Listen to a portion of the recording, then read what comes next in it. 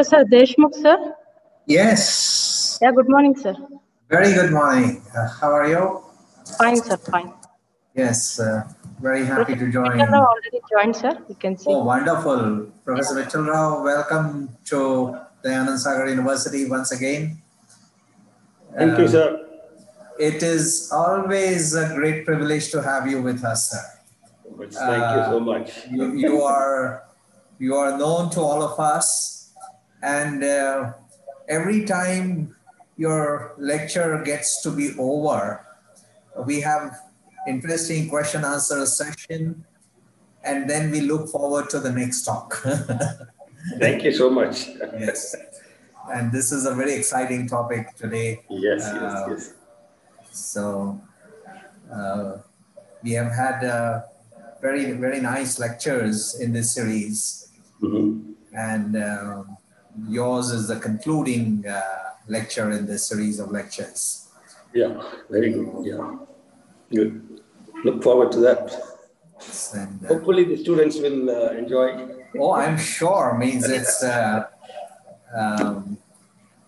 seminars get to be very exciting because of two main reasons, and both are very favorable today. One is the topic, and the other is the speaker. So I think it's a very special privilege today. And all of us know a little bit about Ramanujan's work. Very good. He's, of course, such a distinguished mathematician, magical as your title suggests. But every time you hear anything about him or read anything about him, you always run into something new. He seems to be like an infinite source of what he has contributed to mathematics. Exactly. This is really amazing. So we are very much looking forward to your talk.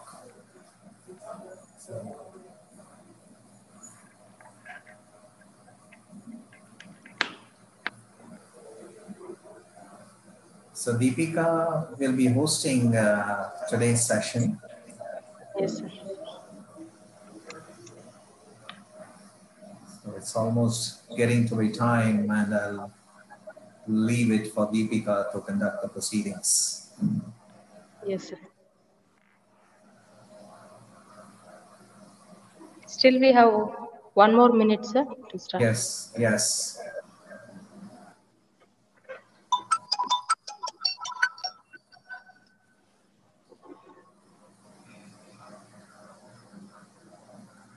The other mathematics faculty also would have joined, I think. I see Dr. Mahalakshmi there, and I believe others also would have joined. Yes, sir. Sir, shall we start? Professor I'm ready. Vital? Yeah? Yes, I'm ready. Okay. Go ahead, Deepika. Thank you, sir. Very good morning to everyone. Today we all are gathered virtually for National Mathematics Day 2020, Day 4, organized by Dayanand Sagar University in association with Karnataka State Council for Science and Technology. I take an opportunity on behalf of Department of Mathematics and Dayanand Sagar University to welcome Professor R. Vital Rao. And I'm pleased to introduce Professor R. Vital Rao. A professor did his PhD in mathematics from Purdue University, USA. He was a faculty in the Department of Mathematics at the Indian Institute of Science for more than 3 decades and served as a professor and chairman of the department. Professor also associated with the Department of Electronic Systems Engineering, Department of Civil and Hydraulic Engineering, Department of Computer Science and Automation Engineering at IISc.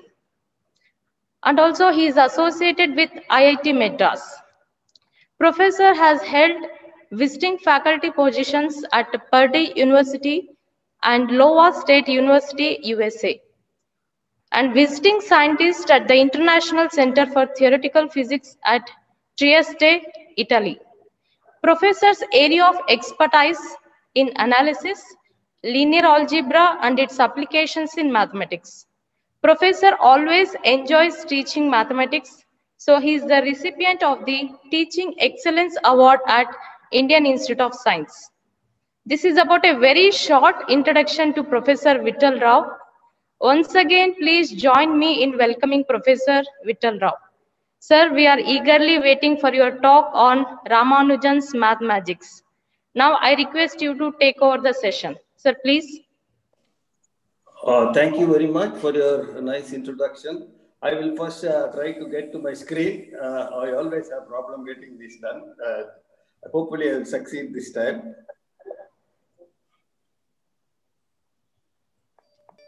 So are you able to see my screen? Yes, sir. Good. Very good. So volume, screen, everything is okay? Yes, sir. Okay. So first of all, thank you for the nice introduction. My thanks to the Dayanand Sagar University and the Karnataka State Council for Science and Technology for inviting me to give this talk. I have specifically planned this talk to be at a very elementary level because I thought a lot of students, undergraduate students, will be attending these lectures. So I will keep it as minimal as possible at a level. And Ramanujan's life itself is a very exciting life story to be read. And add that to this, his phenomenal contributions in mathematics. Now, to talk about that in 1 hour lecture, it's practically a futile exercise. So what I will do is I will just give you some glimpses here and there about his life as well as his work. Okay. He is considered as the most naturally talented mathematician ever born in the history of mathematics and perhaps in the history of science itself. The famous British mathematician Hardy, with whom Ramanujan had a big collaboration. I will mention a few things about Hardy a little later. The famous mathematician by name Paul Erdős used to say that Hardy used to give a score for natural talent, and he used to give 25 out of 100 for himself. For another person, very close colleague of his, Littlewood, I will say a few words about him later, 30 to Littlewood, and to 80 to Hilbert. Hilbert is probably one of the greatest mathematicians of all times, and who lived during the second half of the 19th century and the first half of the 20th century. And Hardy gave 100 out of 100 to Ramanujan. So as natural talent, Ramanujan was par excellence. I mean, there's nothing that was compared to him. In the words of Hardy, Ramanujan was a man whose career seems full of paradoxes and contradictions. To go through that, all that in an hour's lecture will be difficult. He defies almost all canons by which we are accustomed to judge one another, and about whom all of us will probably agree in one judgment, namely that he was a very great mathematician. I will very briefly run through some aspects of his life. It is not, I will not be doing good justice for all that, but for lack of time, I will mention only a few things about his life. As of course you all know, he was born on December 22nd, 1887. He was born in a place called near Kanjanur in Erode near Tamil Nadu. I think it's Kanjanur, but it's Erode, Tamil Nadu. His father was Srinivas Iyengar and mother was Komalathammal. It's a very orthodox Iyengar family, not a very well-to-do family. It was a very poor family in Erode. His early education was pretty good actually. He went to Kangayan Primary School in Kumbakonam. And at age 10, he tops the district primary school and then gets a concession to study in the Kumbakonam Town High School. And at school, he reads two books which probably were people in the colleges were reading. One was the famous book of trigonometry by Loney. And the other one, perhaps a very innocuous book called Course Synopsis of Elementary Results in Mathematics. This book had a great influence on many things that Ramanujan did, namely This book had only statements of results and no proofs or anything like that. This is the style that more or less Ramanujan followed in entering his mathematical results in his notebooks. We used to call it, he joins the Kumbakonam Town High School in 1898, and then he passes the matriculation examination with first class. There's no question about that. And he even wins a scholarship to study FA. FA in those days is something like today's PUC. It's First Arts. It's called First Arts. In those days in the Madras province, SSLC was 11 standards, and then FA was 2 years, and BA and BSc were 2 years, and honors was 3 years. So he finished 11 years SSLC. It was called sixth form in those days. And then he joins the intermediate or FA class in Kumbakonam College. And he fails. He fails the exam. That's when problem starts in his life. Because his mind goes towards mathematics, everything else is secondary to him. He fails the annual examination and loses the scholarship. And so we could not attend the examination because he did not have attendance. One of the great guys who never attended classes probably. Then he again attends the class in Prachapas College, Madras, and writes the examination again and again fails. So there, as far as his formal education is concerned, it's over there. You may call him as SSLC passed, FA failed. Okay, that's all his formal qualification is.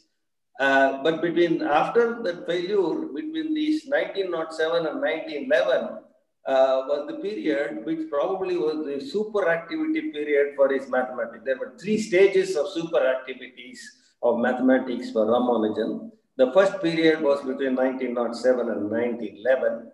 Then that is when he writes his famous notebooks. Then in 1909, in the middle of the super activity, he marries at the age of 22 a 9-year-old girl. The family arranges marriage. The girl, Janaki Ammal, was 9 years old at that time. So he's now 22, failed in FA, got married. So the pressure to get a job and start earning is right on him. But he knew that his only credential is his mathematics. So he carries his notebook all around. He first meets the collector of Tirukkovilur, a place in Tamil Nadu. He was Ramasamy Iyer, is a very famous name. He was the founder member of the Analytical Club, which later became the Indian Mathematical Society, who was president. And Ramasamy Iyer talks to Ramanujan, and then thought probably a professional mathematician should talk to him. So he sends him to Professor Seshu Iyer. But Seshu Iyer, being a professor, he goes to the mathematics, realizes that he has done something fantastic, but he doesn't know how to help him because he is professor and he doesn't have any control over finances. So he sends him to another collector, the district collector in Nellore, named Diwan Bahadur Ramchandra Rao. And this is a brief write-up, I will describe what Ramchandra Rao recollected about him. He says, I asked, first of all, Ramanujan explains the mathematics that he has done. Of course, Ramchandra Rao didn't understand much of it, but he realized that this guy is something big. So he asked him, what do you want? And Ramanujan's reply was, just give me some money so that I can live and I can do my research. And so Ramchandra Rao supported him to the tune of 20 rupees per month. Now, remember, Ramchandra Rao is a collector, is a district collector. They were very powerful in those days. He could have arranged something from the government money, but he did not. This 20 rupees he gave from his personal money. And he said that this is the Nellore and other, this is not the place for you. You should be in Madras, what is the present day Chennai. It was known as Madras in those days. You should be in Madras, where the university is there, where professional mathematicians are there with whom you can talk. So you go back to Madras, you can collect the 20 rupees from my family who is living in Madras. So on that basis, Ramanujan goes back to Madras. And of course, he was very unhappy that he was collecting money from Ramchandra Rao. So he tries to find a job. He joins the Accountant General's office, worked for a while. Then with the help of one Narayana, finally he gets the famous post in the Port Trust in Madras. And it is there, luckily, he comes in contact with the chairman of Port Trust, who was Francis Spring, an Englishman, who was a lifelong supporter of Ramanujan. He realizes the value of Ramanujan's mathematics somehow, and he supports him right through his life in all his endeavors. On the advice of the well-wishers, he then writes to the British mathematicians about his mathematical work. It wasn't a big success in the beginning. First, he wrote to two mathematicians, Baker and Hobson. They just returned his papers without comment. And then he writes to M.J.M. Hill at the University College London. M.J.M. Hill took some pains, read his papers, and commented lots of gaps in your papers. You have a taste of mathematics and ability, but you lack background and foundation to be accepted by mathematicians. He gave some professional advice, but refused to take Ramanujan as a student. Then finally, Ramanujan writes the famous historic letter to Professor Hardy in Cambridge. So that the first letter is dated January 6, 1913, and the letter goes like this. He starts, introduces himself, and some of the sentences from the letter I quote. I have had no university education. It's very clear. I don't have any mathematics background. Yes, I am gone only to the school course. And then he says, I have been employing the spare time to work on mathematics. And I have not trodden through the conventional course of the university, but I am striking out a new path for myself. I have made special investigations, and then he says, the results I get are termed by the local mathematicians as startling. I have been developing this to a remarkable extent, so much so that the local mathematicians are not able to understand me in my higher flights. And then here are some of he encloses the letter with some hundreds of results that he has found. Here is a sample in his own handwriting. These are some of the things that he had enclosed in the letter. This is page 5. And here is another page. And I want to draw your attention, probably this created, is still talked about a lot. I want you to look at this particular thing here. 1 plus 2 plus 3 plus 4 plus 5 plus etc. is equal to minus 1 by 12. So here is the sum of all positive integers, and he says the answer is negative and it is a fraction. Now this is something which struck Hardy in a sense. You see, if you have a formal training in complex analysis, no Riemann zeta function, etc., you may understand what he is trying to say. But Ramanujan doesn't know complex analysis. Ramanujan didn't know Riemann zeta function.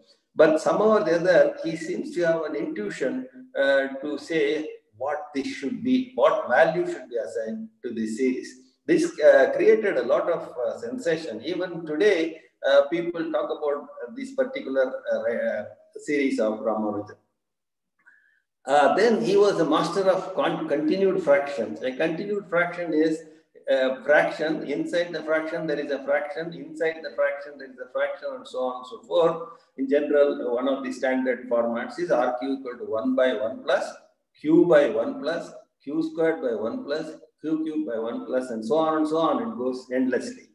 And then Ramanujan goes on to give some examples. Suddenly he produces, when I put Q equal to e to the minus 2 pi, in this expression, if I put Q equal to e to the minus 2 pi, I will get the right hand side.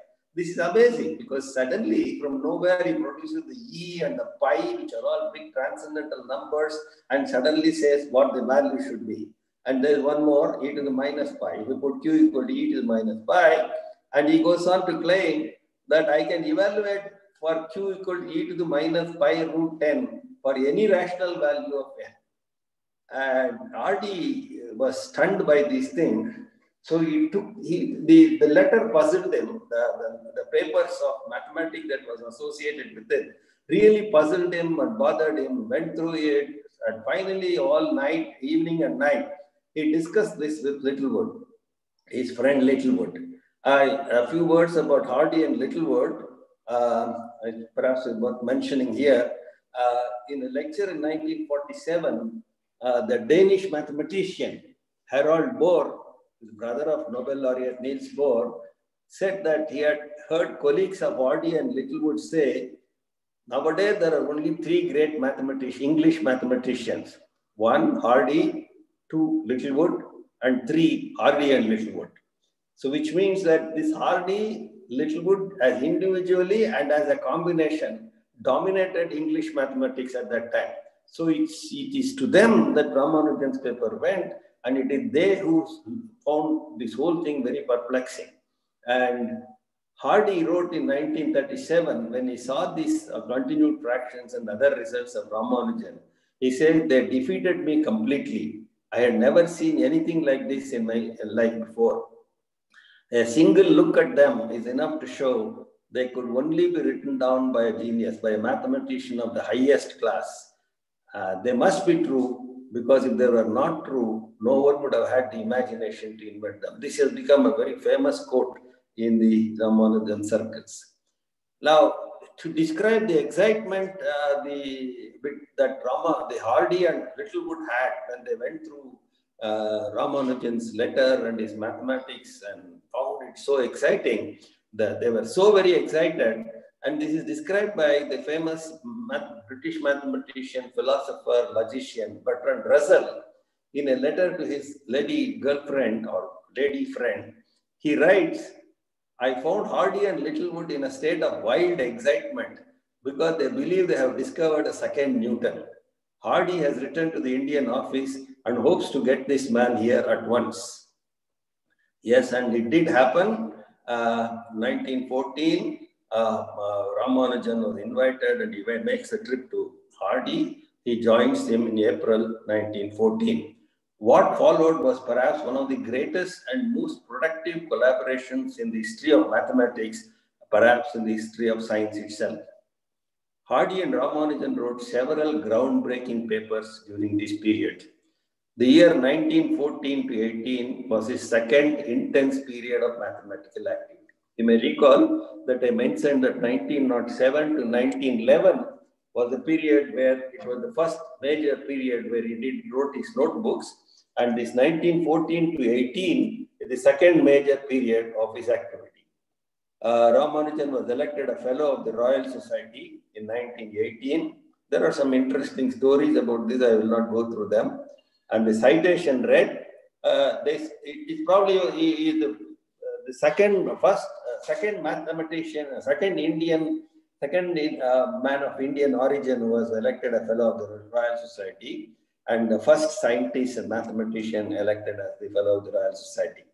The citation says, research student in mathematics, distinguished as a pure mathematician, particularly for his investigations in elliptic functions and the theory of numbers. Then Ramanujan falls sick in the last years of his stay in England, and then returns to India in 1919. Most of the time he's more or less in bad health.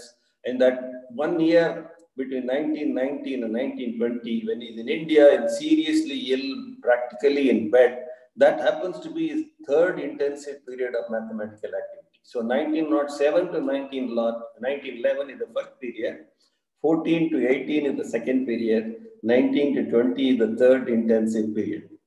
On April 26, 1920, Ramanujan died in Madras. So last year, it was exactly 100 years since Ramanujan died, and there are several conferences held in memory of Ramanujan last year. There was one in December, organized by the Ramanujan Math Society, where very prominent Ramanujan scholars from all over the world participated and spoke. Okay, borrowing from the words of a poet, John Milton, the British poet, for Ramanujan is dead, he is prime, and he left no peers. This is from a poem of Lycidas from John Milton. I just read replaced Lycidas with Ramanujan. It fits in perfectly. Ramanujan left, no peers. Hardy was deeply depressed when he heard the news. For my part, he says, it is difficult for me to say that what I owe to Ramanujan. His originality has been a constant source of suggestion to me ever since I knew him, and his death is one of the worst blows I have ever felt. But now I say to myself, when I am depressed, I find myself forced to listen to tiresome and pompous people. Well, I have done something you could never have done. I have collaborated with both Littlewood Ramanujan and something like equal terms. He was very proud of the fact that he could collaborate with such a great mathematician, Ramanujan, on equal terms. He as a collaborator. He was very proud of that. Hardy wrote the obituary in the well-known magazine Nature 2 months after Ramanujan it appeared. And Hardy, some of these sentences I will quote here. He writes, the first letter of Ramanujan, which he sent me, was certainly the most remarkable thing that I have ever received. The body of the letter consisted of the enunciations of 100 or more mathematical theorems. Some of the formulae were familiar and others seemed scarcely possible to believe. They were like magic. He just couldn't believe that somebody could come up with such formulae. His insight into formulae were quite amazing and altogether beyond anything I have met with any European mathematician. This is the part of the obituary that Hardy wrote when Ramanujan died. Here is a very interesting sentence in that obituary. 20 years hence, when the researches which his work has suggested have been completed, it will probably seem a good deal more wonderful than it does today. One must add here, probably Hardy expected that within 20 years, some of the conjectures Ramanujan had made would be completely proved and people will realize how important they are. It must be said that 100 years hence, 100 years after his death, still researches are going on what he was suggested and about his conjectures. And it has now seems to be a lot more wonderful than it did at that time. Ramanujan, even 100 years after his death, continues to remain an enigma. No matter how good a mathematician you are and how hard you try, you are not able to understand the workings of Ramanujan's mind. We now understand his formulae, but we don't know, we still don't understand 100 years after his death how he got this formula, how he came to think of his results, what was the source of this incredible source of outpouring of his mathematics. No wonder then Mark Karts, a famous mathematician by name Mark Karts, called him a magical genius. So his mathematics is like magic, and that is why I titled my lecture as Ramanujan's Mathematics. So Cox explained, what do you mean by magical genius? He says an ordinary genius is one, when you see his work, you are stunned in the beginning, but then after you read it, you say, oh, okay, if I had been some 1,000 times smarter than what I am, and if I had more time than what I am, probably someday I would have also proved this. But what is a magical genius? A magical genius is one where I read 100 times, I see it, I understand it, but I simply cannot figure out how we got it. And that's what Ramanujan was, magical genius. How we found his results, nobody knows. Now, this is a very short resume of his life. If you want to read more, I suggest 2 books. Most of you should read these books. One is probably the first biography that was written of Ramanujan. This is by the famous library scientist S.R. Ranganathan, Ramanujan, the man and the mathematician. I think it was first written in 1967, but it was republished several times, and the last was around 2009 or 10. It may be available still in Amazon or somewhere. Not a very expensive book. The other one, which is very famous, which was written during the centenary of Ramanujan in 1987, It's by Robert Kennigal. A very, very famous book, The Man Who Knew Infinity. The life of the genius Ramanujan. In fact, a movie was also taken on this. The same title, The Man Who Knew Infinity. You can see it on the website on YouTube as given below. It's about 1 hour, 50 minutes movie. Very interesting movie based on the book of Robert Kennigal and the life of Ramanujan, and comes up with some of the mathematics also. So with that, I will, that's a brief introduction to his life. More in these 3 places, Ranganathan's book, Kennigal's book, and Kennigal's the movie. Now, I'm going to look at a little bit more about his mathematics in the remaining time. The centenary of Ramanujan was celebrated in 1987. A year before that, a very well-known Ramanujan scholar in the United States by name Bruce Bird visited India, and he went through the various places associated with Ramanujan, like his birthplace and the colleges, the schools where he studied, Madras and other places. When he went back, he wrote an article titled as Pilgrimage. For him, the visit to these places was like a pilgrimage. And it appeared in the journal Mathematical Intelligencer. And I think if you now go to Google and just simply type a pilgrimage, you will find this article, free download, you can download it. In that, he wrote, he concluded this article, which is really very interesting. It struck me, and really, in a way, it hit you. He said, I found that Ramanujan's name is known throughout India, and that he is regarded almost like a saint. But that but is what hits you. His mathematics is largely unknown.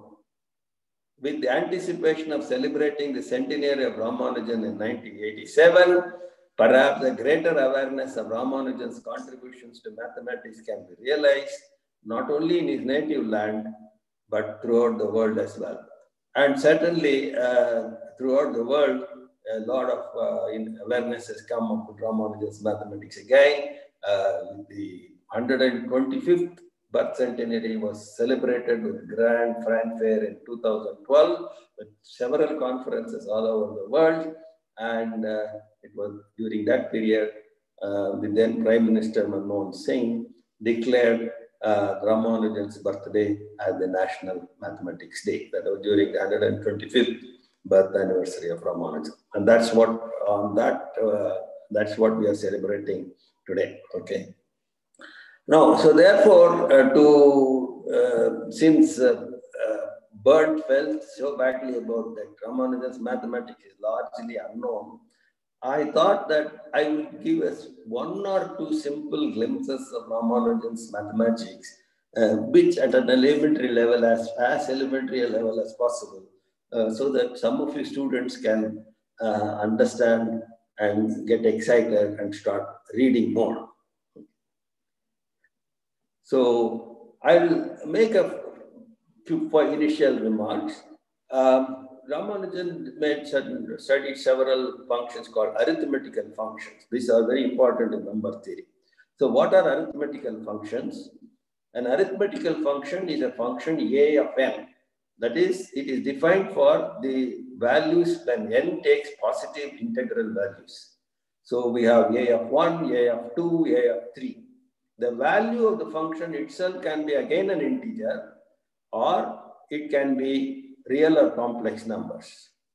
So we have a function which is defined only for positive integral values, but the value of the function can be either positive integers, negative integers, or real numbers or complex numbers. So A is a function from n to s. N is the positive integer. The values at s can be either values at s can be positive integers or all integers or real numbers or complex numbers. So here are some examples. I'll give you 1 or 2 examples and rush through. I'll skip the others for lack of time. For example, you take a number n and look at its divisors and call it dn. So this is one function. For every positive integer n, look at d of n the number of devices. For example, if you take 6, its devices are 1, 2, 3, 6. And how many devices are there? There are exactly 4 devices. So D of 6 is equal to 4. Similarly, 12 has 6 devices, 1, 2, 3, 4, 6 and 12. So therefore, D of 12 is 6. And for any prime number, there are exactly 2 devices, namely 1 and P itself. So D of P is exactly 2 for all prime numbers. So this is one arithmetical function. For every positive integer n, D of n is defined, and the value of D of n is again a positive integer because it is the number of devices. So therefore, D is a function from n to n. Its argument is also natural numbers, value is also natural numbers. And as we see, any number will have at least 2 factors, namely 1 and itself. Therefore, D of n is always greater than or equal to 2. There are other, you can also take, instead of the devices, you take all the devices and take their kth powers. So take a number n, take all its devices, raise each one of them to the power k and add them. So here that is written summation d divides n. So take all the divisors of n, take the kth power and add them. For example, the divisors are 1, 2, 3 or 6. Sigma 2, 6 means raise them to the power 2 and add them. If you want sigma 3, 12, take the divisors of 12, raise them to the power of 3. So in general, sigma kn is raised to the power of k. Sigma 1 is the sum of the divisors.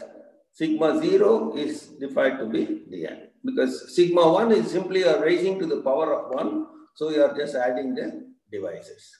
Similarly, there are other functions which I will skip because I think I'll try to save time for other things. Okay. So now there are many arithmetical functions that one comes across in number theory.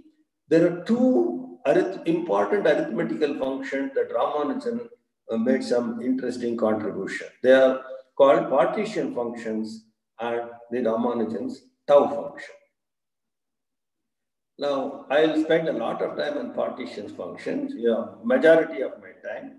I may even not talk about tau function because I may not have time, but let's see how it goes.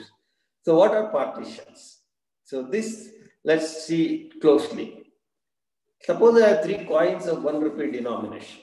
So I have 3 coins. I want to distribute them. How many ways I can distribute it? So I have 3 coins. I want to distribute them. How many ways I can do it? Now, what do I mean by how many ways I can distribute it? And what do you mean by distribute it? So let's make some clarifications. All the coins are alike. You can't distinguish one coin from the other. You cannot break the coins. You have to give the whole coins. And the person, you can give all coins to the same person, or you can distribute it in any way you like. The actual person to whom you give is not important. How you break, how you divide those 3 coins into various groups is important. So the order in which I distribute is not of concern. So for example, suppose I give 2 coins to person A and 1 coin to person B. That is the same as giving 2 coins to person B and 1 coin to person A, because the person is irrelevant. What I have done is I have given 2 coins to one and 1 coin to the other. That's what matters. So for example, let's take 3. I can give all 3 coins to one person. I can give 2 coins to one person and a third to another person. Or I can give 1 coin each to 3 persons. So there are 3 ways of distributing 3 coins. All 3 to one, 2 to one and 1 to the other, or 1, 1, 1. So thus there are 3 ways to partition the number 3. That's what we say. This is what it means by saying partitioning the number 3. So let's say that we have the 3 coins. I give all 3 to one person. Then I have the 3 coins, I partition it. I give 2 coins to one person and 1 coin to another person. I'll write it as 2 plus 1. Then I have the 3 coins, I partition it. I make now 3 persons, I get therefore 1 plus 1 plus 1. So I have the three partitions of the number 3 given by 3, 2 plus 1, 1 plus 1 plus 1. So we say P of 3 is 3. The number of partitions of 3 is 3. So the question is, suppose I give you a general positive integer here, what is Pm? So let's say P2 is obviously 2. I can give all as 2 to 1 or 1 plus 1. So P2 is 2. Of course, P1 is obviously 1. There is only one coin, you give it to one person. So far we have seen P1 is 1, P2 is 2, P3 is 3. Now, if you want to make a guess for P4, I usually do this when I give a lecture in person and class, in schools and other places, and I expect answers from the audience. Now I just push, since we are now virtually meeting, so I will give some of the answers I have got. So one of the students answered it is 4 because P of 1 is 1, P of 2 is 2, P of 3 is 3, therefore P of 4 is 4. Another fellow said P of 5 is 5. Okay. Now, why did this other fellow say 5? I asked the two fellows who say the answer is 5. One of the students said the answer is 5 because it's 1, then P2 is the prime number 2, P3 is the prime number 3, P4 must be the next prime number 5. Then this other student said the answer is 5, but his reasoning is wrong. He said, what is your reason? He said P1 is 1, P2 is 2. When you want to come to P3, he said you add these two.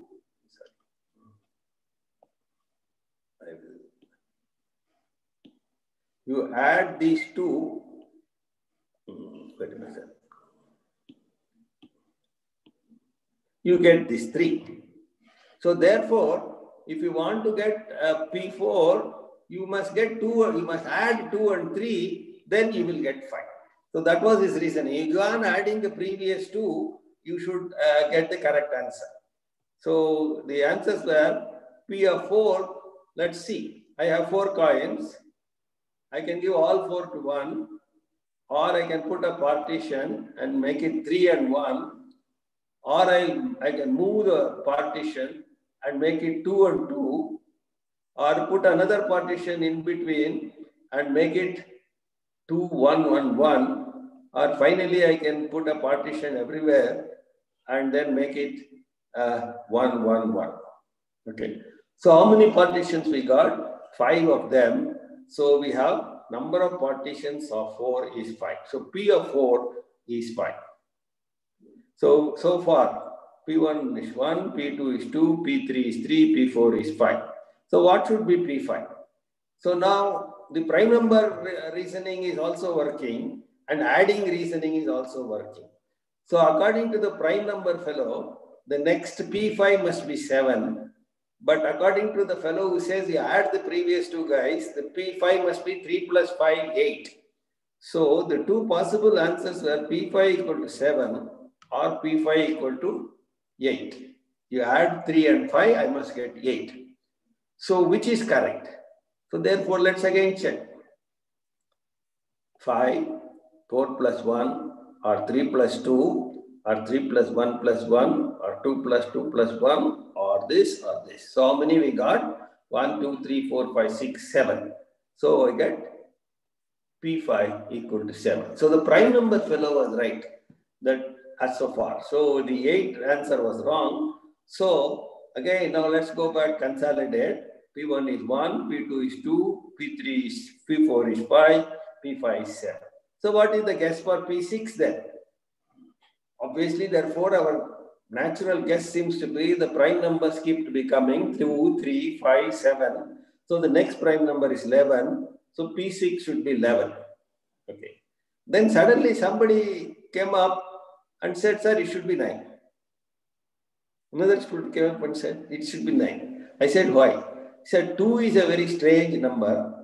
Then look at other things.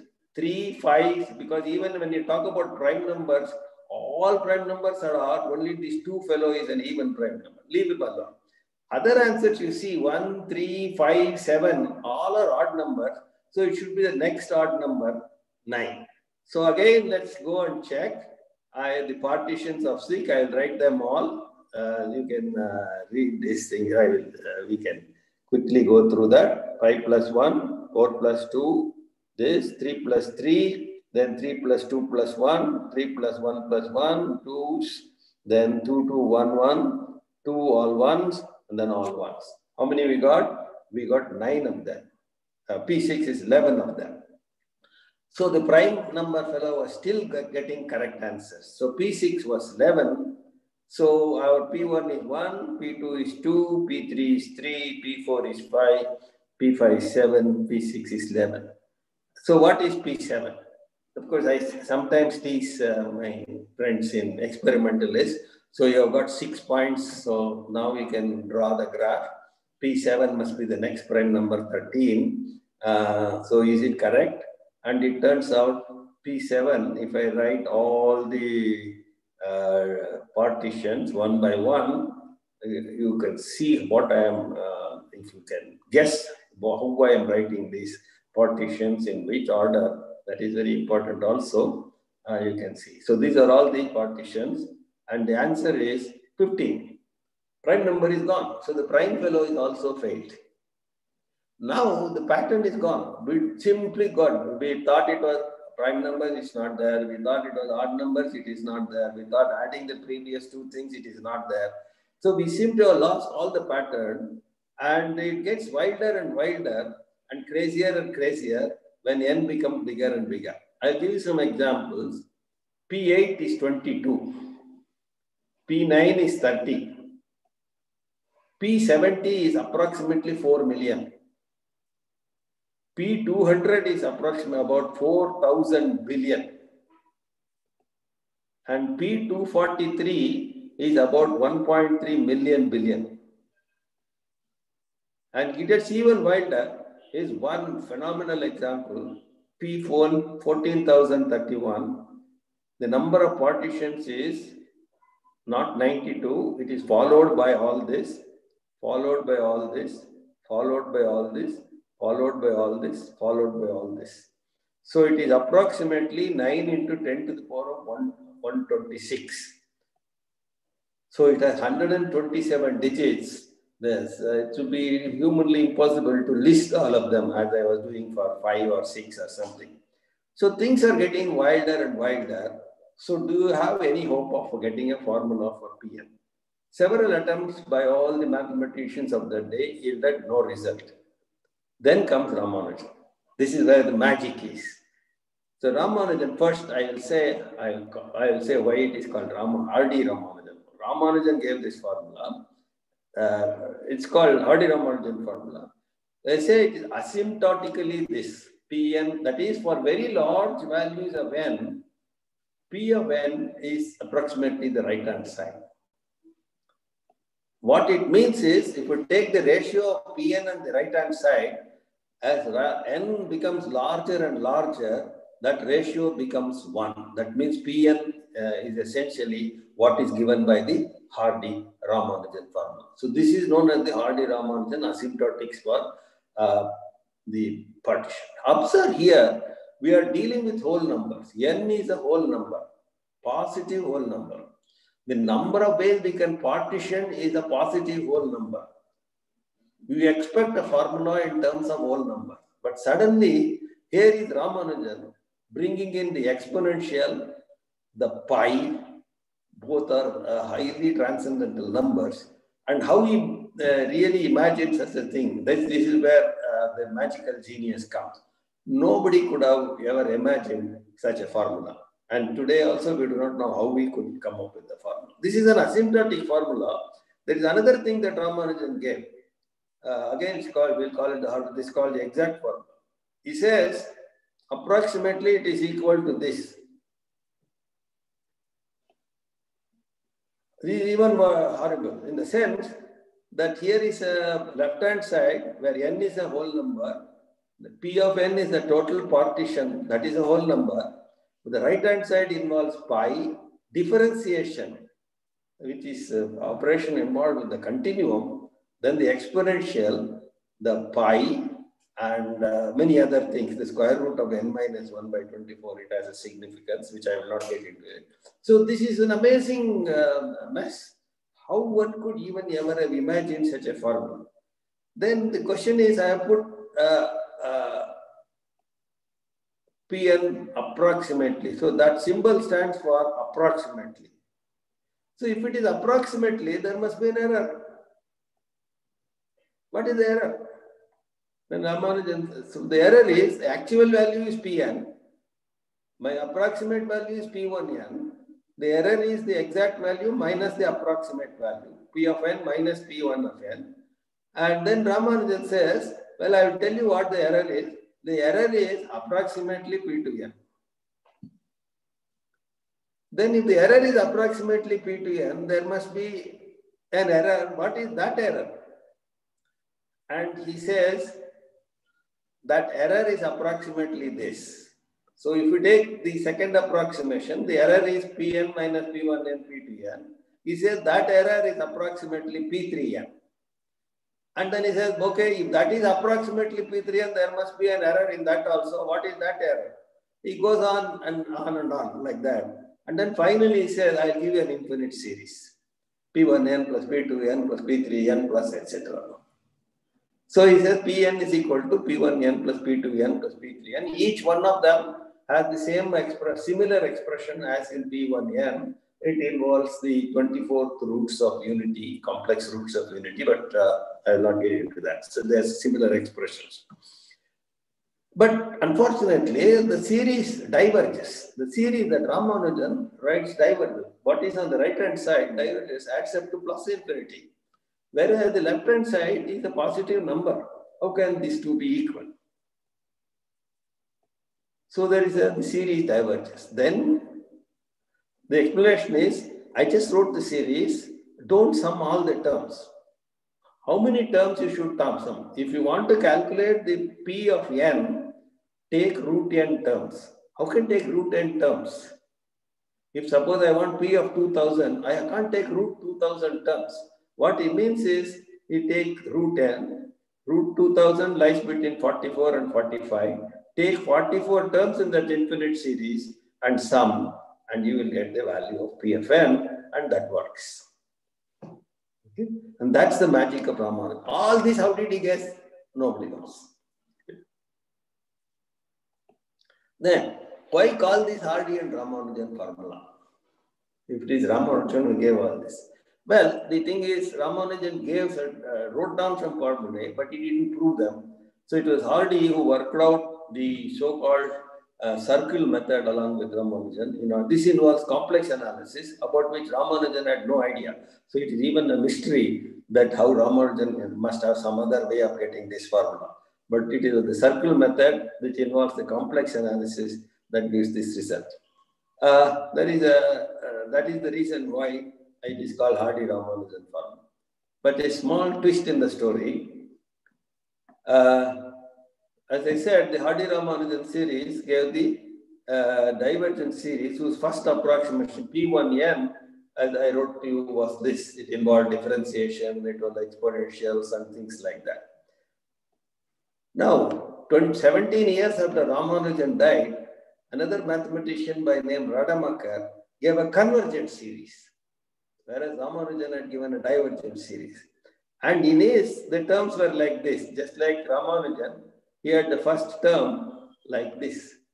The basic difference is, if you compare, essentially Ramanujan had Hardy-Ramanujan had the exponential e to the power of something.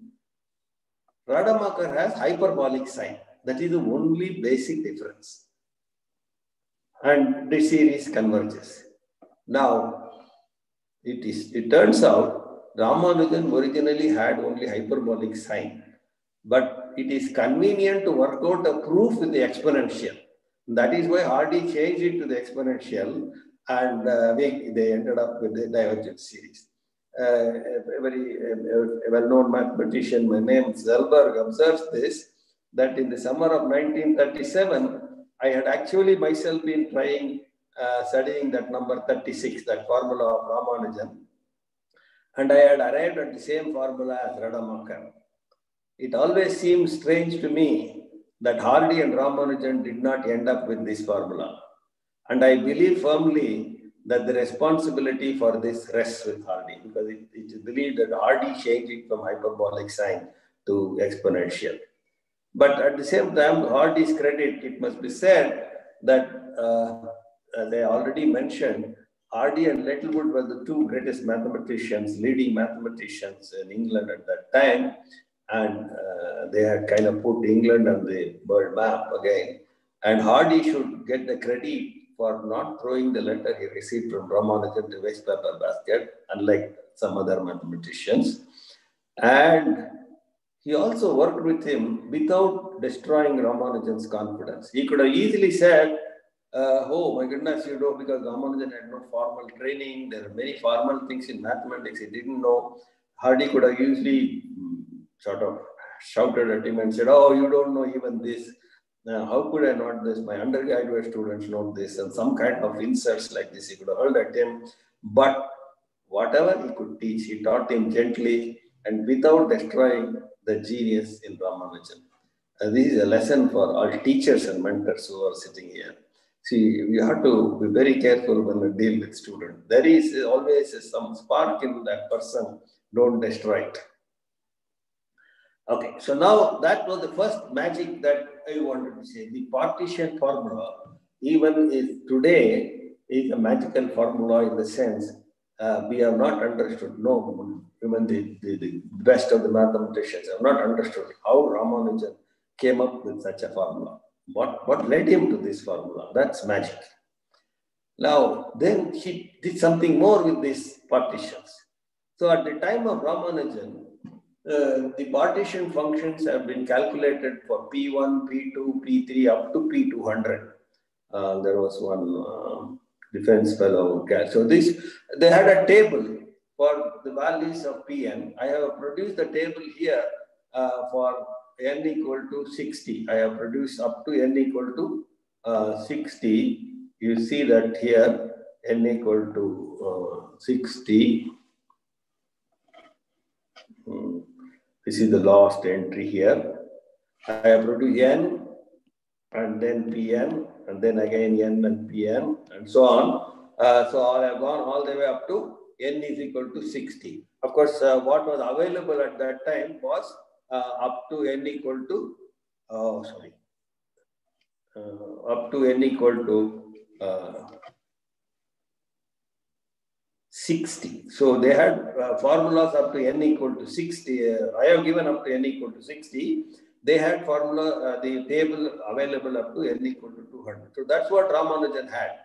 So when we see this table, we don't see much pattern in it. You can take the full table 200. It'll be very nice. Before you see the rest of the lecture, you stare at the table, look at the table and see whether you find anything interesting in the table. But not much was found, but it was Ramanujan who saw something very interesting in these values. Okay, so he said, I am going to remove some values from this table, then you will see what the magic happened.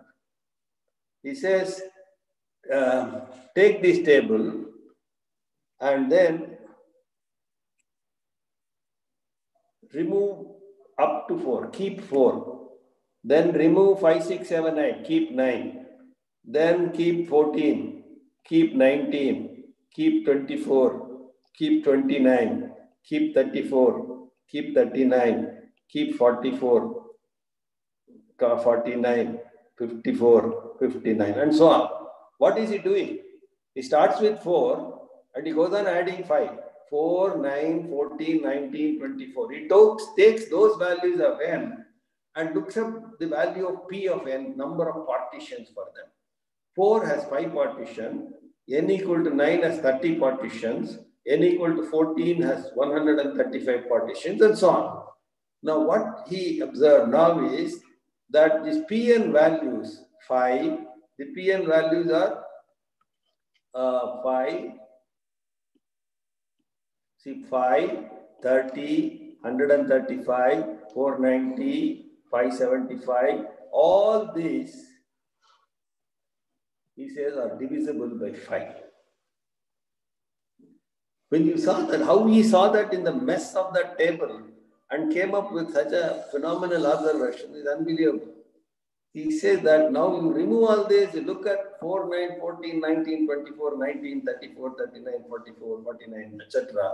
Next will be 64, next will be 69, and so on. And your answer Pm will always be divisible by 5. It will be a multiple of 5. It will either end up with 5 or 0. The last digit will be either 5 or 0. So, what Ramanujan is looking at is at these numbers, n equal to 4, 9, 14, 24. Now, these numbers are such that n minus 4 is divisible by 5. So, if we take each one of these numbers, subtract 4, and then it is 5. So, the numbers that he is looking at are of the form 5k plus 4. When k equal to 0, you get 4, k equal to 1, you get 9, k equal to 2, you get 14, etc. So, when n is of this form, he can also write this in technically as 4 mod 5. He says, whenever you look at such numbers and look at the corresponding values of Pn, which I already shown, then these Pns are all divisible by 5. So Pn is equal to 0 mod 5. That's the technical way of writing it. So what does Ramanujan say? If n equal to 5k plus 4, written as n congruent to 4 mod 5, then Pn is divisible by 5. That is, Pn is 0 mod 5. So that is his first congruence.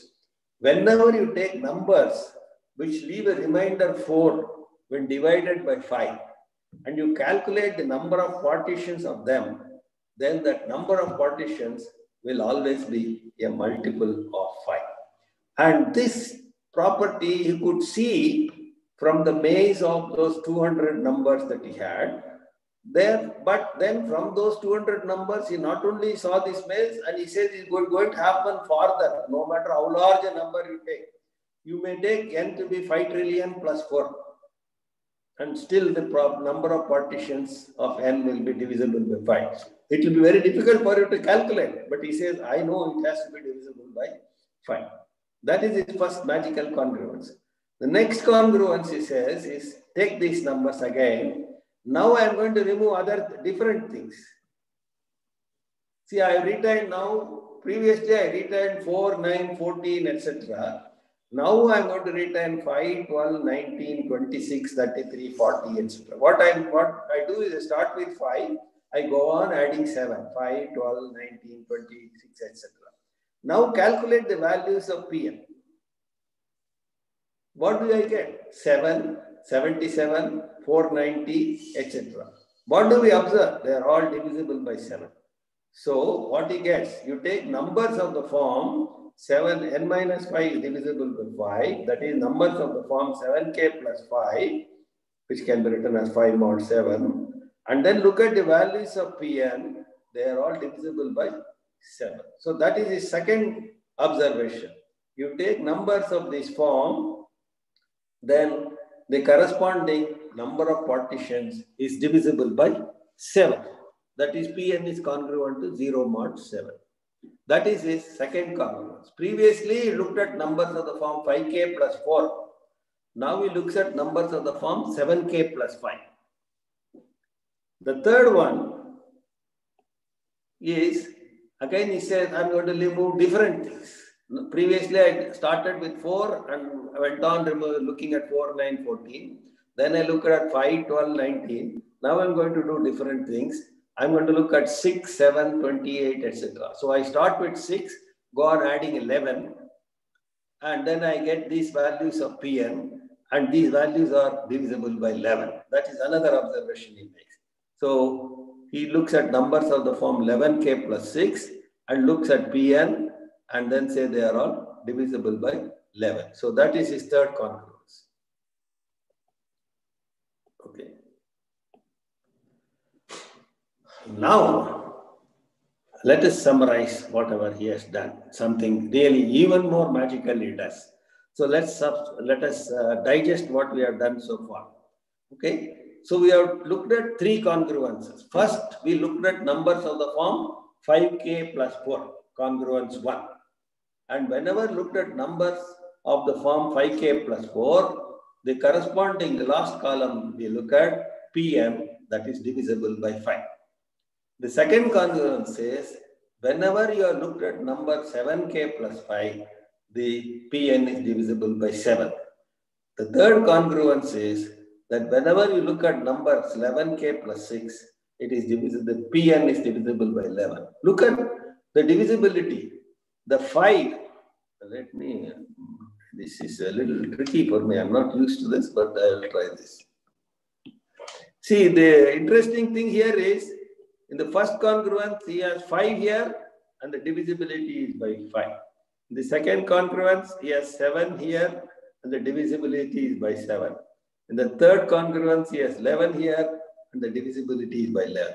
Now, how he could see all this in the base from that 200 table, and then say that it is going to happen for any number of this form, is just, I think, a magic. That is one of the biggest magics. Then there will be even bigger magic that will come. Okay. So now what he has done is, there are in the, let me, I will write. I mean, I like to write. That's why I don't very much like these virtual lectures. I always like to write things on the board. Okay. Okay. So now he looked at, in the first congruence, he had numbers of the form 5k plus 4. So there is one ingredient involved in it, that 5, which is a prime number. Okay. The second one, he had 7k plus 5. So there is a 7, and that there is a prime number involved in it. Okay.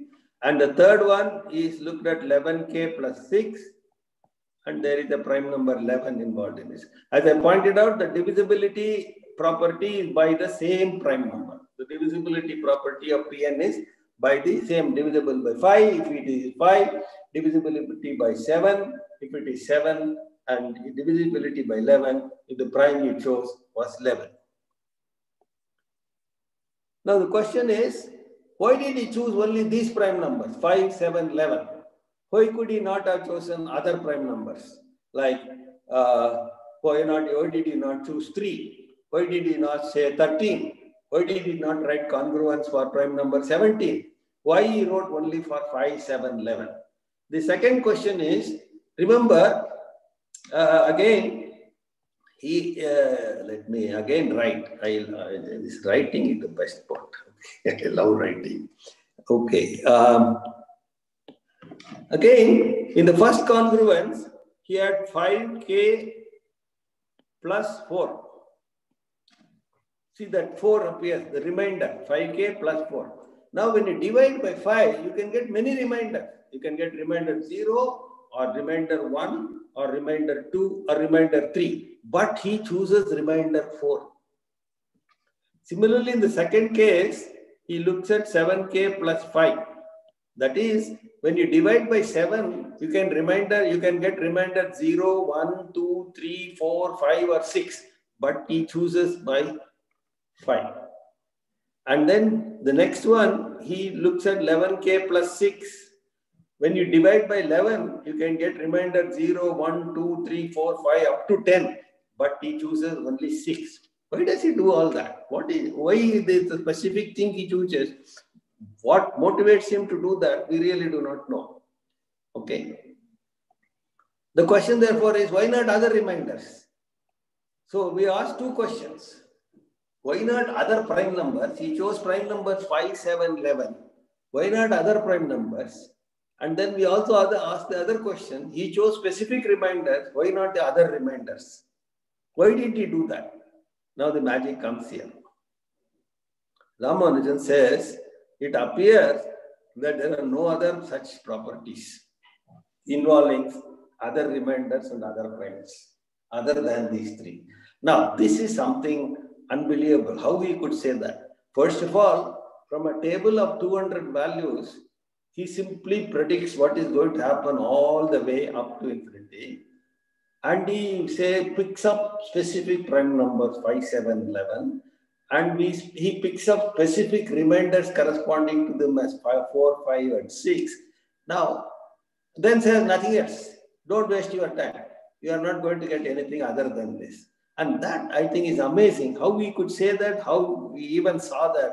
And that is why probably Kanigal says he is the man who knew infinity. He knew exactly what is going to happen. Now, therefore, people started looking at, was Ramanujan right? Are there going to be other primes?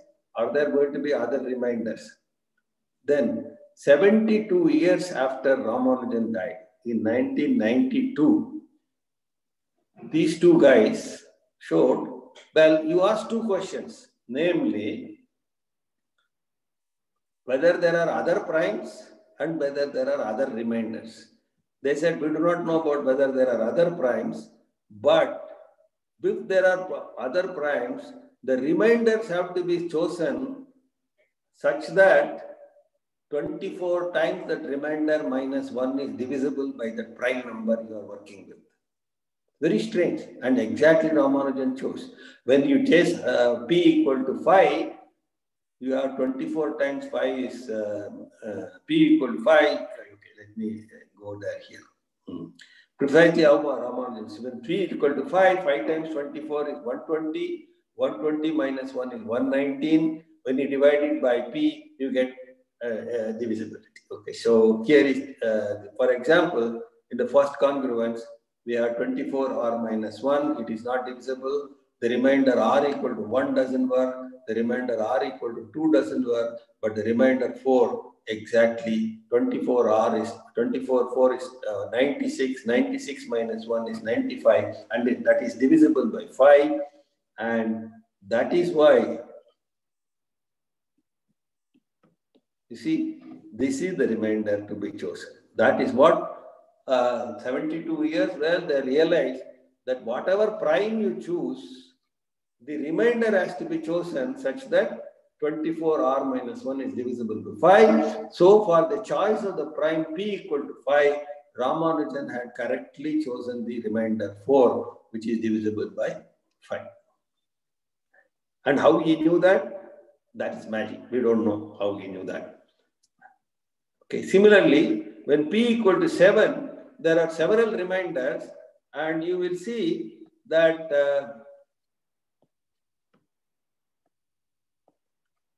let me see again.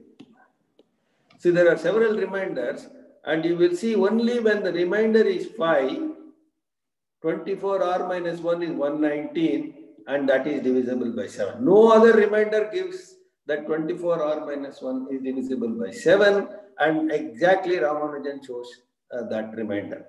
That's again amazing how he knew that, how to choose that. And he said nothing else will work also. That's amazing. Okay. And similarly, in the third congruence, the right remainder is there 6, and he had chosen the 6. That is the only remainder for which 24r minus 1 is divisible by p. Now, that's precisely what Ramanujan. So the remainder choice of Ramanujan was very correct, exact, and proper, was proved 72 years after his death. But he knew it 72 years earlier, much earlier than that. Okay, so next comes the other question. Okay, the remainder part is settled. What Ramanujan said is right. No other remainder is going to work. Then what about the prime? 83 years after his death, these two guys proved that the only prime numbers for which such congruence exists are 5 or 7 or 11. Precisely those prime numbers which Ramanujan had chosen. In other words, that from that looking at the table of 200 values of Pn, Ramanujan saw all the congruences properties of the prime, the partition function in an amazing manner, and which was to be proved only 83 years after his death. And they used several techniques that were not available to Ramanujan. He didn't even know about them. They were all developed much after him. And so it is still a mystery as how Ramanujan could see these congruences. Okay. I'm supposed to finish at 12:30. So what I will do is, I have two choices. Okay, now let me be very simple. So let me continue with this itself. I will next look at a very simple story that we have seen some heavy mathematics, if you can say so far. So let's come up to something very simple where we can all enjoy, namely a small puzzle. The puzzle is not about these photographs here. Of course, probably everybody will recognize the person who is on the left, on the right. Everybody knows who this is. Who is this? It is Ramanujan. But who is this? And think for a while, and it turns out it is P.C. Mahalanobis, Prashant Mahalanobis, the man who started the Indian Statistical Institute, Planning Commission, National Sample Surveys, a great advisor to Pandit Jawaharlal Nehru. Okay. So he was a contemporary of Ramanujan in the sense. He had visited him in Cambridge. And so Mahalanobis narrated a story about when visited to Ramanujan in his room. Okay. So when he visited Ramanujan, he was waiting in Ramanujan's room. Probably Ramanujan was cooking or something. So he had to wait. So he was going through a magazine on the table, just called the Strand magazine. And there was a puzzle in that magazine. And Mahalanobis could quickly figure out it's a little difficult to figure out a solution. So he wanted to check whether Ramanujan could find the solution. So he gives the solution. The puzzle is this. There are a row of houses numbered from 1 to n. Okay? There is a row of houses from 1 to n. You pick a house number D. Okay? So I'm going to pick a house number D. Okay. So all the houses to the left are 1, 2, 3, D minus 1. All the houses to the right are D plus 1, D plus 2, D by n. So now I have chosen this. So now what I do is I take all the houses to the left of the house I have chosen. Remember, I have chosen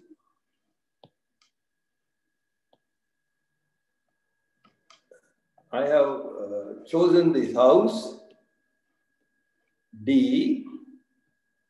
I have now looked at all the houses to the left of D and add the door numbers. Door number 1 plus door number 2 plus door number 2 plus door number D minus 1. And then similarly, I look at all the houses to the right and add all the door numbers. So look at all the houses to the left and add the door numbers. Look at all the houses to the right and add the door numbers. Now the puzzle is you must choose this D such that the left door numbers add up to the same thing as the right door numbers. So find N and D such that the sum of the door numbers to the left is equal to the sum of the door numbers to the right. And he said, since the number of houses in the road is maybe small, the answer is easy. He said there are at least 50 houses in the road and at most 500 houses. So your answer for N must be somewhere between 50 and 500. And then you must find the corresponding D. And for example, just for understanding the problem, if N is equal to D, 8, there are 8 houses, and I pick the house number 6, then the left houses add up to 1 plus 3 plus 2 plus 4 plus 5, which is 15. And the right door numbers add up to 7 plus 8 plus 15. So we have N equal to 8, D equal to 6. It's a small solution for the problem. If there are only 8 houses in the road, so less than 10 houses. We have L equal to R. So in this case, we have got the N and the D. So when Mahalanobis asked this question to Ramanujan, Ramanujan said, well, we do not know, maybe how even the road can be very large. It may have even infinite number of houses. So I will give you all possible answers to write down. Mahalanobis was puzzled. Ramanujan says, take down the solution, and he gives this answer. N, various values for N and D. And if you see the fourth answer there, 288, 204, that is the answer for the puzzle if the number of houses were up to 500, above 50 and below 500, then n equal to 288. So the road must have 288 houses. Then if we enter the 204th house, the left houses will add up to the same number as the right houses. This was, but says Ramanujan said, maybe the road is bigger, then you choose the door number 1680. Suppose there are 1681 houses, then you pick 1189 and so on. These are all the only possible answers for the solution. Mahalanobis was stunned. He says, how did he get this? Ramanujan's answer was again even more puzzling. He said, the moment you stated the puzzle, I knew that the answer comes from a continued fraction. And once I knew it was continued fraction, I knew exactly which continued fraction. Okay. He was a master of continued. I think I will make a couple of comments. A little simple analysis or it will work. When you go home, some of the students can look at this problem and analyze this. Okay. If you analyze this, you will see that the number of houses and the door number you enter must satisfy this equation. Then only the left equal to the right will work. Okay. Now, for simplicity, you write x equal to 2n plus 1, y equal to 2d. This equation becomes x squared minus 2y squared equal to 1. Okay. We want solutions for the above equations. And since all door number, the solutions must be integers. And again, we have x is equal to 2n plus 1. So x must be odd and y must be even. So such that x is an odd positive integer and y is an even positive integer. So we must solve the equation x squared minus 2y squared equal to 1, where x is an odd positive integer and y is an even positive integer. It turns out Brahmagupta, long before in the 7th century, had solved these problems, x squared minus 2y squared equal to plus or minus 1. And these methods were later generalized by Jayadeva and Bhaskara and Narayan Pandita and others. And the method they discovered was known as the Chakravala method. Later, Lagrange developed in the 17th century, that is 10 centuries later after Brahmagupta, not knowing probably of Brahmagupta's solution, he developed another method using continued fractions. Okay. Brahmagupta's solutions were precisely for x and y were the following.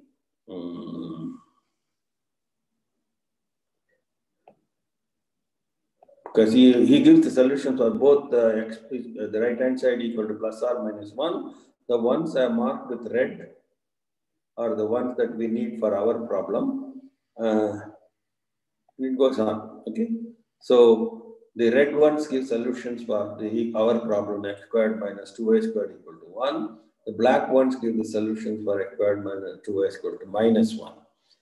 For the solutions of our puzzle, we need the red ones. Since we want x to be odd and y to be even. Hence, the solution to the puzzles which Brahmagupta obtained are precisely those which Ramanujan drilled out. Okay. So that's the mastery of Ramanujan that he had against in the context of continued fractions. Now, I would have loved to talk about the Ramanujan tau function, but I think I have only left with 10 minutes time. So what I will do is I'll make a few concluding remarks and talk about something. Yes. We began his journey with the first letter that he wrote to Ramanujan, to Hardy. Remember, in 1913, he wrote his first letter to Hardy, and then he went to England as a consequence of that letter and all. So we will end with the last letter that Ramanujan wrote to Hardy. Okay? So the last letter to Ramanujan, remember, Ramanujan returned to India in 1919, and between 1919 and 1920, he was very badly ill. And during that period, he produced a lot of mathematics. And 2 months before his death, he died in April. So in January, he wrote his last letter to Hardy. And the letter goes like this. I am extremely sorry for not writing to you. I discovered very interesting functions. which I call as Mach theta functions. They enter into mathematics as beautifully as the other ordinary theta functions. I am sending with this letter some examples. This was this letter, and then this was followed by sheets of examples and identities of these Mach theta functions and other things. So the Japanese origin American mathematician Kenneth Ono, a very, very, very good Ramanujan scholar. It's very interesting how he got interested in Ramanujan's work itself. That's another story, but I don't have time. But anyway, he writes, the mysterious letter set off a great adventure, the quest to realize the meaning behind these lost words and then to unearth the implications of the understanding. These words exposed in an unexplored territory of the world of mathematics, a padlocked wooden gate, beyond which was the promise of unknown mathematical treasures. Now, the English mathematician G.N. Watson, he was the president of the Royal Society, and he gave an address to the London Mathematical, he was president of the London Mathematical Society, and on his retirement as the president, he gave his valedictory address as the president to the London Mathematical Society. The tradition in those days was the valedictory address of the president would be, he would give the work that he has done during his 3-year term or something as a president. But Watson did not do that. He gave a talk, and his talk was not about his work. It was about Ramanujan's last letter. Okay, I will come back to this in a little shortly. Now, what is the content of this Ramanujan's last letter? It had 4 typed pages, formulas for about 17 power series and their asymptotic behavior, no proofs, just a sample. He writes this equal to that. He has a big infinite series on the left-hand side, and then he expands it in powers of q, and he calls the coefficients of the power of q to the n as an, and then he writes it must be of this form for the various coefficients he gives, and this in general for very large n, an suddenly writes is asymptotically equal. Just remember he gave the asymptotic formula for the partition function. So he sees what is happening for very large values, the man who knew infinity. He says an is asymptotically equal to this big expression. And the mysteries were the identities. Nobody understood what these identities were all about, how they came from, and what are these asymptotics, how we got them. Absolutely no clue. Nobody understood that. And over and above that, he added that remark, these things come naturally and beautifully.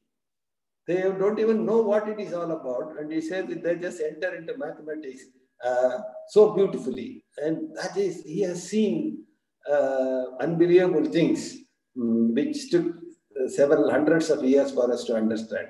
And rather poetically, Kenneth Ono writes about this.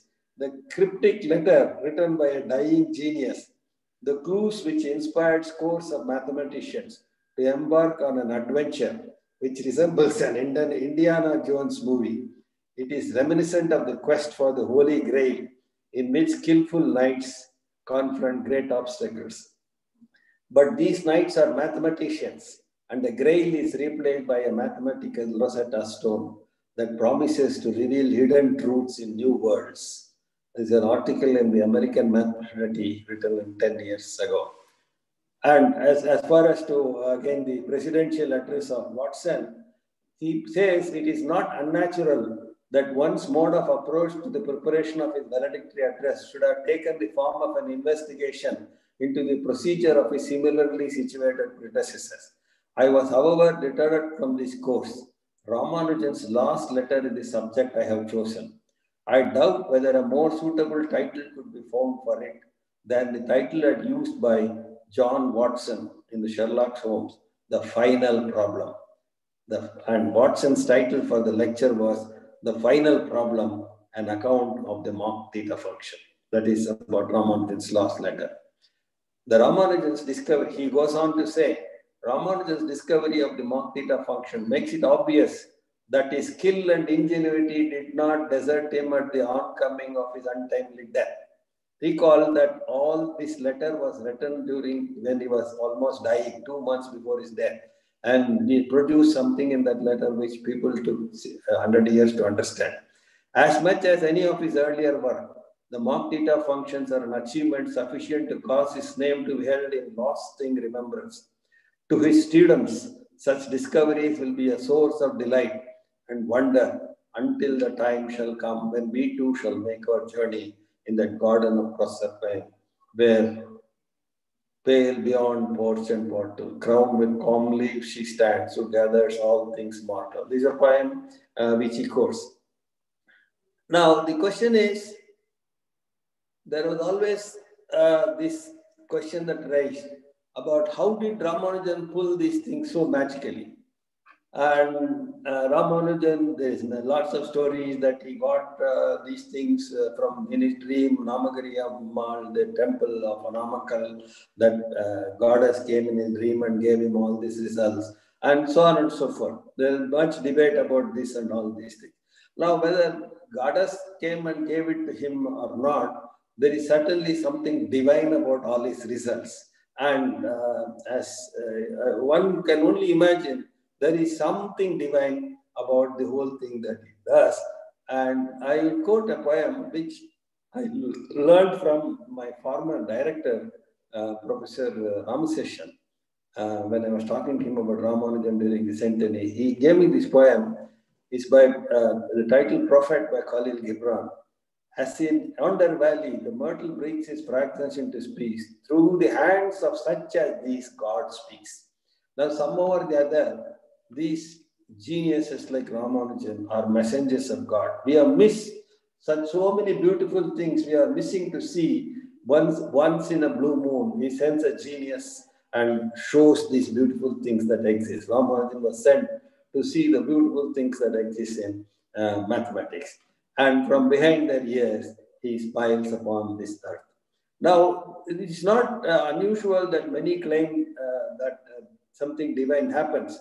I remember, having read once something written by Gauss.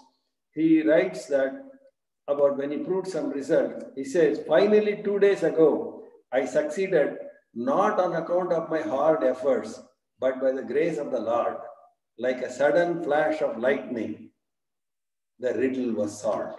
So there is something divine, something magical, whatever you want to call, about such geniuses.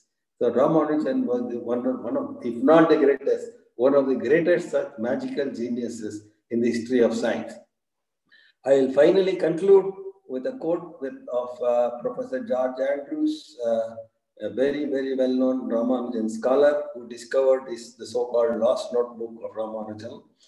He writes, one of the most amazing and wonderful mathematicians of all times is Ramanujan.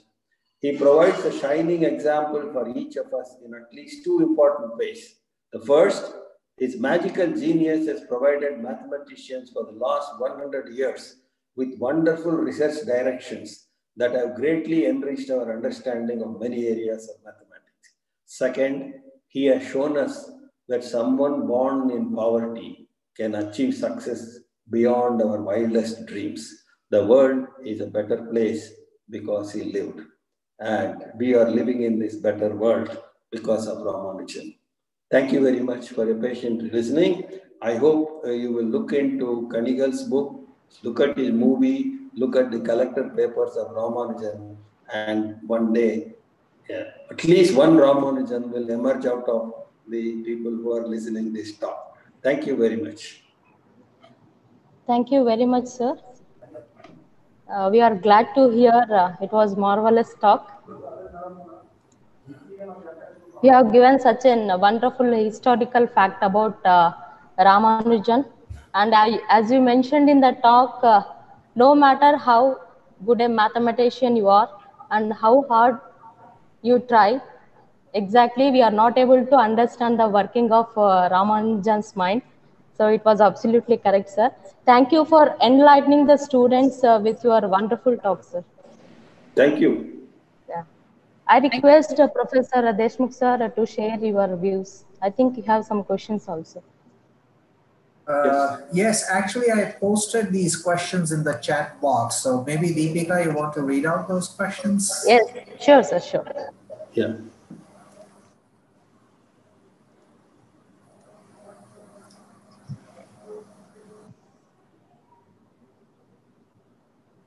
There are lots of thank yous. Yeah. Just a minute, sir. Yes. Yeah, So, actually, my first question was about this continued fractions. Yes, sir. So did Ramanujan run into fractals and this golden ratio at any point? Yes, if I remember, I wrote the continued fraction generally R of Q. Yes. If you put Q equal to 1, right, R of 1 is connected with the golden ratio. It is 1 over the golden ratio. Oh, that's very interesting because I have never seen a reference to Ramanujan in the context of the golden ratio, which is, I think, very important. This is really amazing. And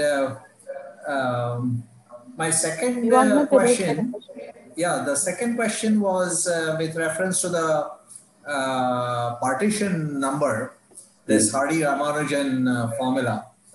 And it is, as you even mentioned, it is very strange that he recognized that pi should appear there, E should appear there. And I'm wondering if Hardy's circle method has anything to do with the appearance of pi. And the second part of the question was that would still not explain why E appears. That's the Euler. I see the one thing is there is not much of a difference between the hyperbolic sign and the exponential. The hyperbolic sign can be written in terms of the exponential. Yes. So the two exponential. Okay. The exponential minus thing was not contributing much, so Hardy neglected that and looked at estimating only the exponential, the positive part in the hyperbolic sign definition. And it is easier to do estimates with exponentials. That is the reason why he brought in the exponential. Ramanujan had the hyperbolic sign, and so we wrote the hyperbolic sign in terms of the exponentials, and it involves one positive exponential and one negative exponential. For large values of n, the negative exponential doesn't contribute anything much. So he looked at only the positive exponential. Oh, okay. Yeah, this is amazing how these minds work. Yeah. It's a very fascinating talk. Thank you, sir. Thank you. Dr. M.K. Banga, Dean Research, DSU, is here. Sir, I request you to address a vote of thanks. Okay, Dr. Deepika. Sir, Vittal Rao, sir. Yes, sir. It was an amazing talk, sir. Thank you. In fact, we could know the life of Mr. Ramanujan, and further the wonderful work he has carried out. In fact, the partition of number, whatever you have talked about, so very clearly have brought out whatever Ramanujan has said. In fact, I am coming from computer engineering. We use the partitioning techniques in the left, right, and center. Very good. Yeah. Whether it is a partitioning of the hard disk or partitioning the data for whatever work we do. And the nice properties that you have explained to us is simply great, sir. In fact, now I feel like going back to these techniques that you have said, and whether we can implement them in the partitioning of whatever that we take up. That's a great, sir. In fact, the properties that you have brought out are amazing. We can't just say, we do a lot of observation, but the type of observation Mr. Ramanujan has done, simply great. And you have very clearly explained to us, and at no point in time probably I could move out of the screen. Thank you very much, sir, for this excellent presentation. And then the door number magic, the door number puzzle has really puzzled us. And I think there are many more such, mathematical finding by Ramanujan, which we are not aware. I think we should listen to you for such, talks, so that we will understand how the mind of a great Ramanujan has worked or was working. Yeah.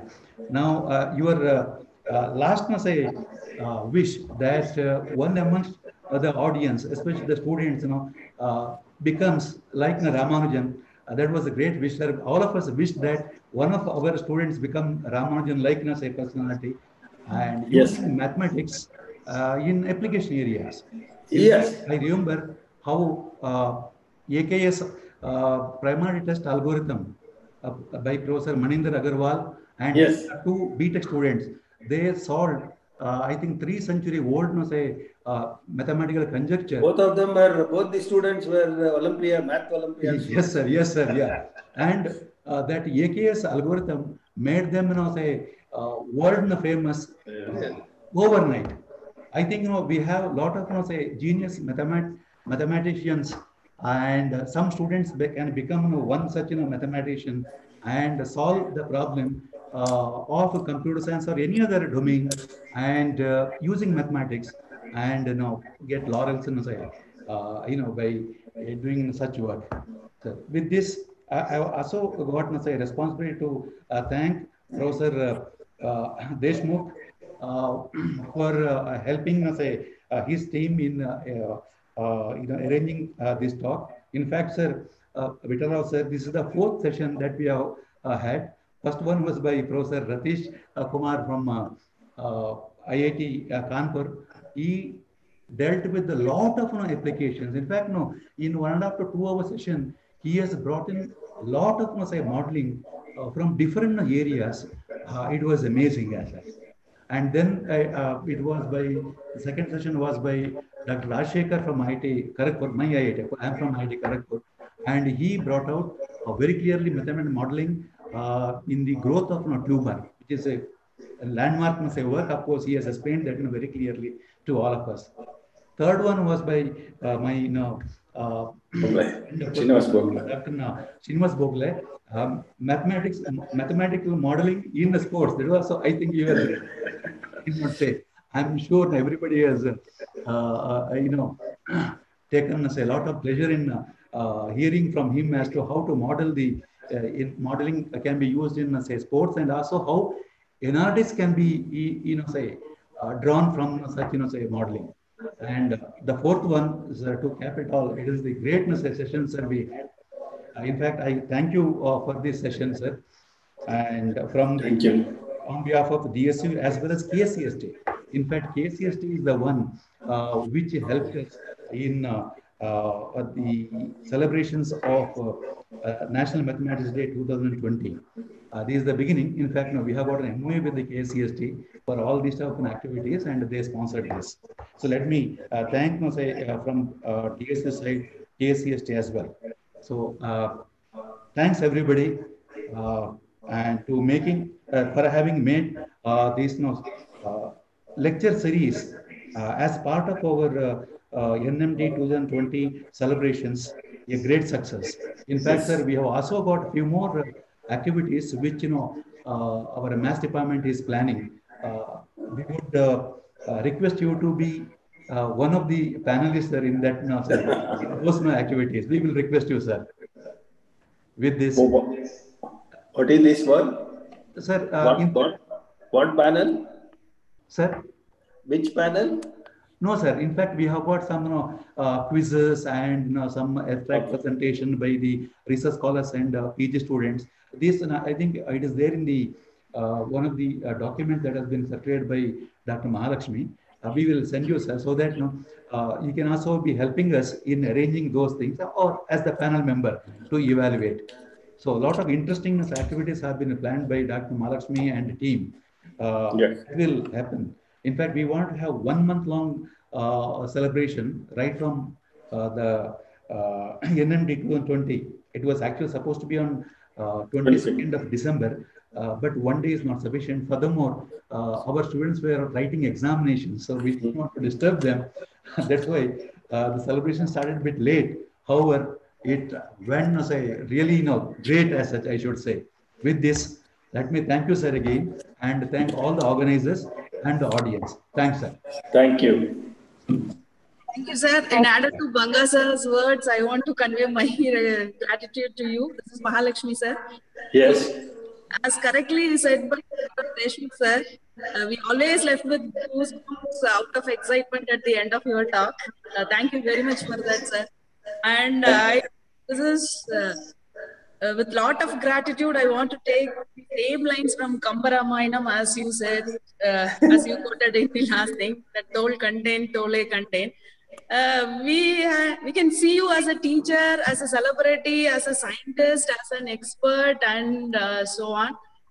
And every time when we are calling, you are very much helpful, and we are very much ready out of your time constraints and all. You are very much helpful for us. Thank you very much, sir, for that. And when I was discussed with our Dean, Sir Dr. A. Srinivas, regarding the connection to this NMD celebration, he immediately said, we have to tell our students to attend Vittal Rao sir. At least they have to see him and get motivated towards this commitment of all those things. Thank you very much, sir. Thank you very much. We are very fortunate to have you here. Be with us, sir. Thank you very much, sir. Thanks. Thank you.